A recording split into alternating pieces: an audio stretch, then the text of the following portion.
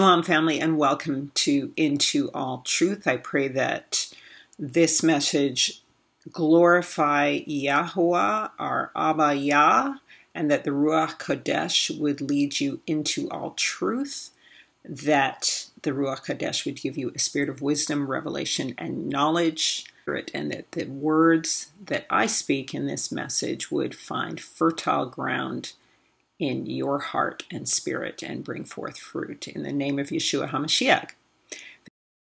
So, family, may the Ruach HaKodesh of truth who has come guide you into all truth and show you things to come. Hi, Mishpachah. This is just to help give the unbelieving relatives some evidence about who true Israel is. And there's some videos in here, a video at the end that I got like several weeks ago, but I just never thought to post it because I was like, duh, everybody knows. But then I've seen other people posting it. So now I'm posting it just as a resource for people to send to their family members of Israel who still don't know who we are. So here it is for you. May Yah bless you. Amen. So here's to me missing the obvious.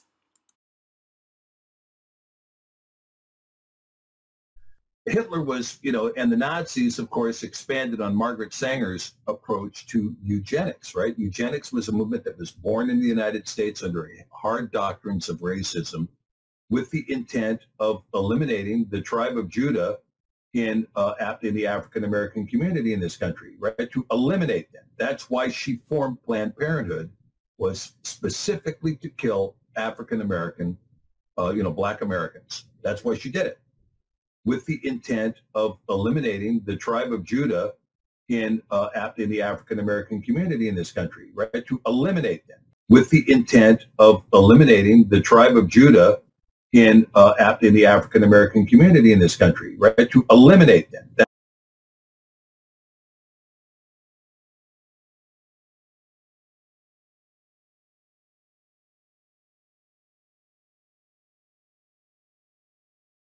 And I'd like to now bring up another interesting place that you're finding descendants of the Israelites, but may not necessarily be from the 10 tribes, but will also play a role. And it shouldn't be overlooked. It's a very serious scenario. Is in Africa. Africa has perhaps hundreds of millions of people with this identity right now of being from the people of Israel. Does that mean they were from the 10 tribes?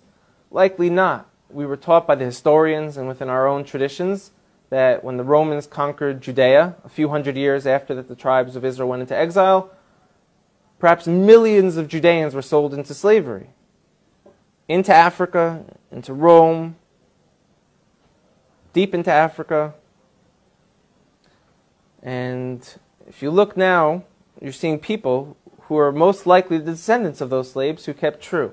I'd like to bring up a few specific examples because they're going to be game changers.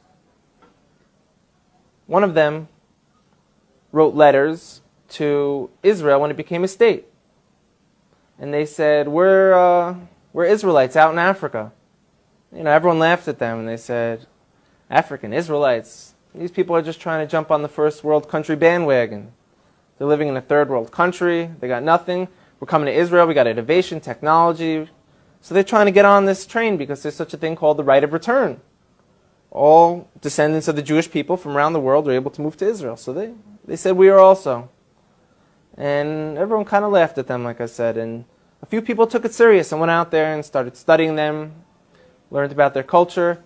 And a professor from Duke University went out there and did DNA testing on them. And he showed not only do they share Semitic genes from people who were in Yemen and back to the Middle East, these gentlemen, a large percent of them, have the Y chromosome to be Kohanim, to be priests. Now, if anyone who doesn't know, a priest is a specific family clan of the nation of Israel who come from Aaron, the brother of Moses, who was the first priest. And anyone descended from Aaron has the status title priest. And we found that these men in this village in South Africa called Lemba, L-E-M-B-A, carry this genetic marker to let us know that they share the same as from the Sephardic and the Ashkenaz and And the population of the people in Israel today, they share the same exact DNA marker. That's mind-blowing. So everyone kind of got humbled a little bit, who laughed at them and said, now what? Now what do we do about this? This could have tremendous implications. Another area in Africa you have something big happening is in Nigeria. You have the Igbo people, or Igbo, pronounced either way. There's 40 million of them, also Christians, like I spoke about before, how that could happen to the children of Israel very easily. But also a lot of them are now coming out and converting back or adopting the rules of the Torah without all the paganism that they've been practicing for hundreds of years. There's been books written about it from scholars in Nigeria, from scholars from the Jewish people. And where it gets interesting is, in America, there was a slave trade.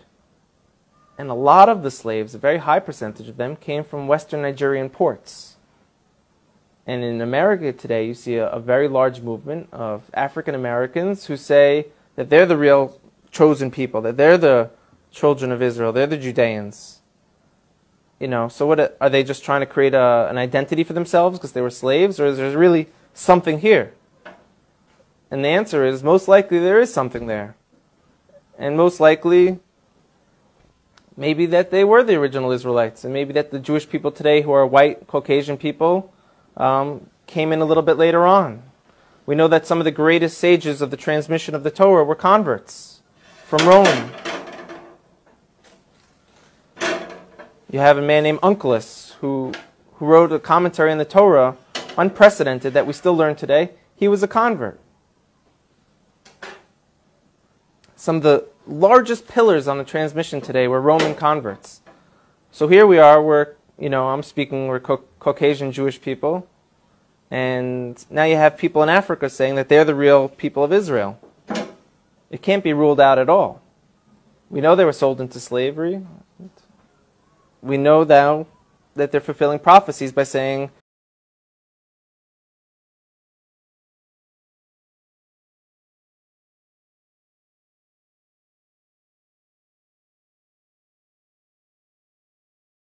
Zephaniah chapter 3 verse 10. From beyond the rivers of Ethiopia, my worshippers, the daughters, my dispersed ones. That's the Queen of Sheba and her sons migrated and dispersed to Ethiopia.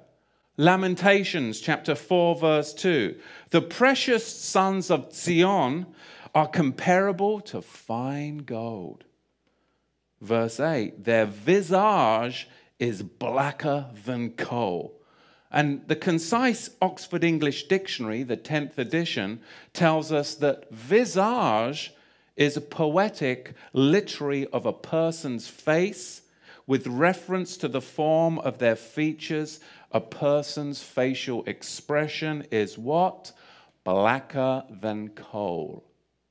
You start to connect the language and you start to see. Look what it says in Bereshit chapter 9 verse 27. It actually tells you that Yahweh, who is omnipotent, it is his will because he has actually deceived them into doing this.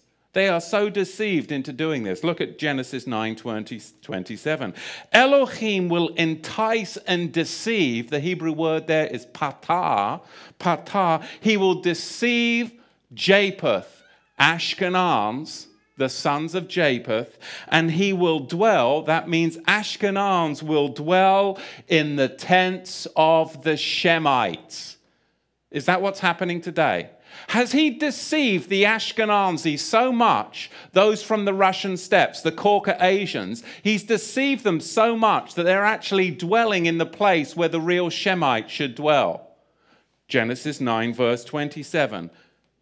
You see, Yahweh is the one that has deceived. He has enticed Japheth. Patah, deceived, enticed. He's deceived and enticed the Ashkenazi Jews into believing that they're the Jews, and they've built the Zionist state of Israel today, which is occupying what? Our whole political platform. You don't know where the money is coming for Hillary Clinton? Where do you think it's coming from? The Ashkenazi slavers. That's where all this political money is coming from. And you don't think it's important for us to know this right before the elections, what's going on. Because they're going to try and enslave people even more. And we have to be aware of it. Because what's happened is the Ashkenazi are in fact occupying the tents of Shem, the real Shemites. Shem's not there. It's the Zionist occupiers that are there. Look at Job chapter 12, verse 18. The deceived and the deceiver are Yahweh's. Because some people are going to get all upset because you said, well, Yahweh deceived. He wouldn't deceive. Well, the scripture tells us that he does. Jeremiah chapter 20, verse 7. Yahweh, you deceive me, and I was deceived. Because there's a riddle, right? And we all know the riddle. I love the riddle. I love to do the riddle on my children. Out of the eater came forth meat, and out of the strong came forth sweet, right? What is sweeter than honey and what's stronger than a lion? And we know this from Shimshon, Samson, and Delilah. And she got hold of the riddle, did she not? Deceitfully. And Delilah made Shimshon, Samson, sleep upon her knees. And she called for a man. And she caused him to shave off the 7 locks off his head. And she began to afflict him. And his strength went from him. You see, Samson was the first Rasta. He was a Negro lion fighter, similar to the African Maasai tribe. Judges 14:5 and 16:19. You see, Samson tore a lion apart as he would a young goat. And as a Nazarite, he wore 7 dreadlocks. He was mahogany in body color, just like Malcolm X. And his visage was blacker than coal. He was a Negro. Lamentations 4, 7, and 8. And this is really hard for people to see in Scripture. Lamentations 5:10, our skin was black like an oven. Job 30, verse 30, my skin is black upon me and my bones are burned with heat. Deuteronomy 28, verse 68, and Yahweh shall bring you into Mitzrayim, Egypt again with ships. And the way of which I said to you, you shall see it no more again. And there you shall be sold to your enemies for slaves and female slaves, and no man shall buy you. And that is what happened to the regal class of the house of Judah.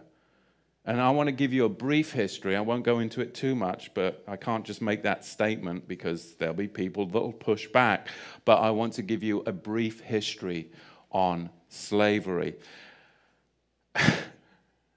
I was just amazed, I got to tell you. I mean, when you come to America and you talk to people about slavery, you can talk to black people about slavery, white people about slavery, and they'll give you all this history on slavery, and it only goes back to the 16th and the 17th century. And you're like, don't they teach you the history of slavery? Why? Ask the bloody question. Why are they only teaching you the history of slavery as far back as the 16th and the 17th century? Why are they only going that far back? Because they don't want you to go farther back than that, because then you'll actually find out the truth. But from the 16th and 17th century, we'll teach you about slavery. You've got to go further back, and you've got to understand and question, why do they do this throughout the whole of America in all the public schools? Why do they only go back as far as the 16th and the 17th century to talk about slavery? We've got to go further back than that. Because Islam designed infernal slavery. This is from the Ashkenazi Jew. He's a scholar, Jonathan Shoresh, and he says this. Jewish merchants routinely possessed enormous numbers of slaves temporarily before selling them off. If a slave auction fell on a Jewish holiday, it was postponed due to a lack of buyers and sellers. The Jews of Suriname gave their slave plantations Hebrew names, such as Machanaim, Nachamu, and Goshen. Rabbi Herbert Bloom adds that the slave trade was one of the most important Jewish activities. One of the most important Ashkenazi Jewish activities. In 1694, Jews owned 9,000 regal African nomadic Jews from the house of Judah. In 1694, they owned 9,000 enslaved from the house of Judah. Jewish slaving is confirmed in the Jewish Encyclopedia. But you start talking about it, again, you're digging into historical truth, not sacred history. So why does the American Black history exist solely for the past 400 years, beginning in the 17th century? And all you hear about is, well, the transatlantic slave trade. But there's so much more than the transatlantic slave trade. You've got to go further back. I want to quote to you from Babylon to Timbuktu. It's a book by Rudolph R. Windsor. This is page 84, quote.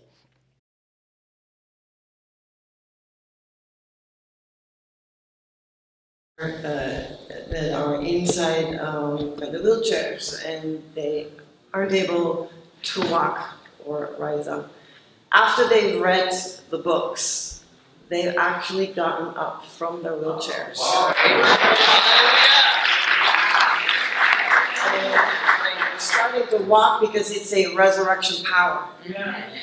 Truth is resurrection power. That's right, that's right.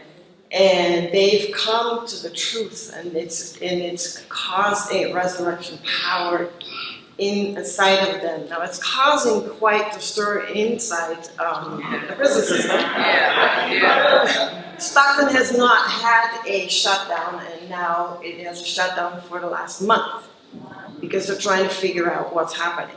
Why are they standing up from their wheelchairs when there's no pastor, let's say, praying for them, or, you know, all of that. So, anyway, resurrection power. Truth sets free. And then for the last 20 years, I've been taking the Hebrews to Negroes truth to Africa, long before the Hebrews to Negroes writings.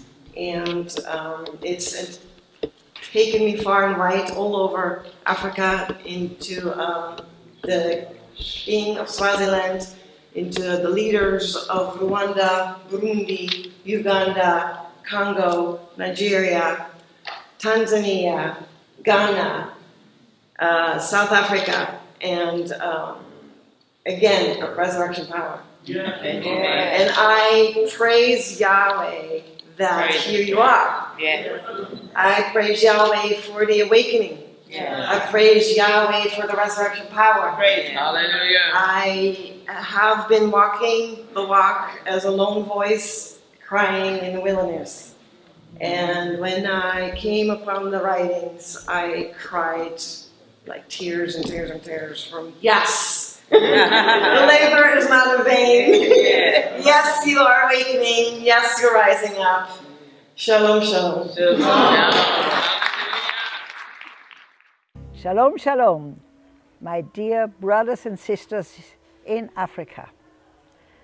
It has been now almost 25 years that I've lived on this continent, and I promise you, I am the happiest African you have ever seen. I'm very thankful that God brought me to this continent. And I want to tell you that I may be more African than many Africans.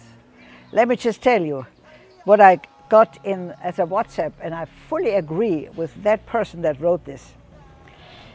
This person wrote, I would like to respond to those who say that in Africa we will experience the worst more than Italy and Germany,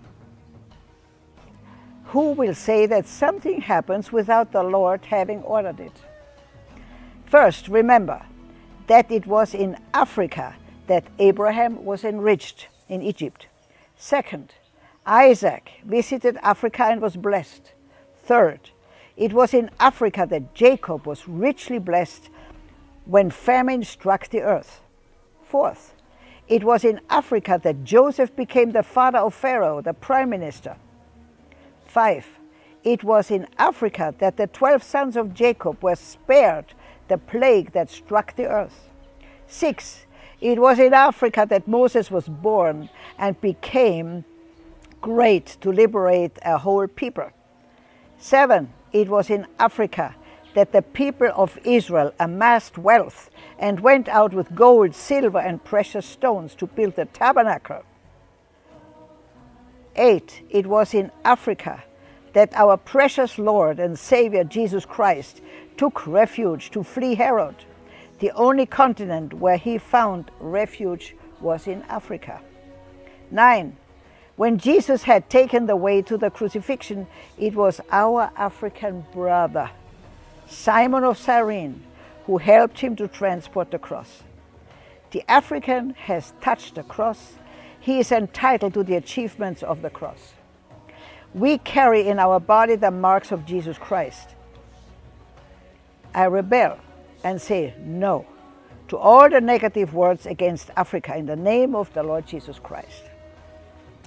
We may not have the large hospitals that other continents have, but the African has a God called Jehovah Rapha.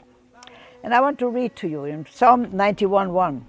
He who dwells in the secret place of the Most High shall remain stable and fixed under the shadow of the Almighty, whose power no foe can withstand. Psalm 91:7. 1,000 may fall at your side, and 10,000 at your right hand, but it shall not come near you. In Exodus 23:25, you shall serve the Lord your God.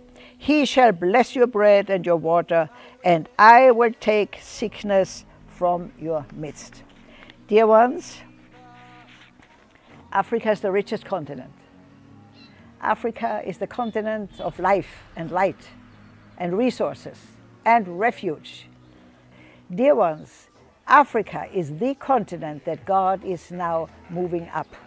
And what I appreciate so about Africa, when you study the history of Africa, so much pain, so much rejection, so much slavery, but the Africans did not get bitter, they got better.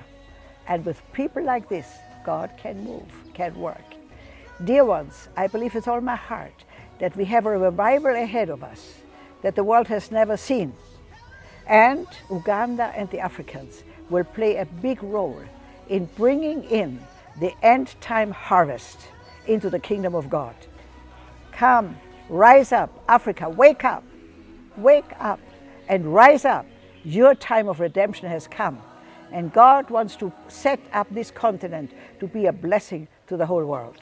I love you, and I pray that many, many Africans will rise up, not in pride, but in godly fear and humility, which means I want to make God big, and I want to respect the orders of God.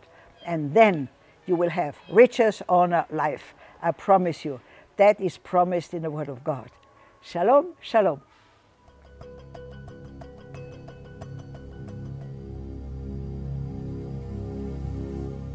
But look at ancient Egypt hieroglyphics, and they are ruddy. The Egyptians have got ruddy black skin, mahogany skin, reddish black complexions. You see, one of King Solomon's sons was later taken to Ethiopia by the Queen of Sheba, whose son had descendants reigning in Ethiopia until when? Until the Ashkenazi, those who say they are Jews and are not, came in and dethroned Haile Selassie in 1974. And that's where we get the Rasta movement, of course, from Ethiopia. Because then, after they dethroned Haile Selassie in 1974, then who did they bring in 1984 to get rid of any of those connected back to biblical Israel? Of course, they bring in Sir Bob Geldof a decade later with his Live Aid migration moving of people for the Ashkenazi communists, and moves everybody from the plateaus into the Live Aid feeding camps underneath Ashkenazi communist control. We already spoke about that earlier at Sukkot.